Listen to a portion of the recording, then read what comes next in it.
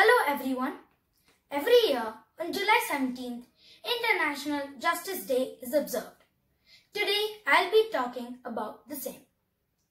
International Justice Day is mainly to support the work of ICC. What is ICC, you may ask? ICC stands for International Criminal Court. The ICC was formed in 1998 when 120 countries adopted a statute in Rome. This statute is known as the Rome Statute of International Criminal Court. The aim of this day is to unite all the people who want to support justice as well as promote rights for victims of war crimes, crimes against humanity, and genocide.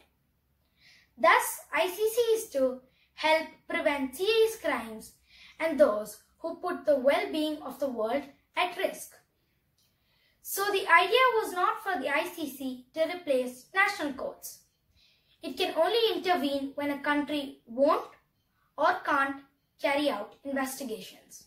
Justice is the most important and most discussed objective of our society.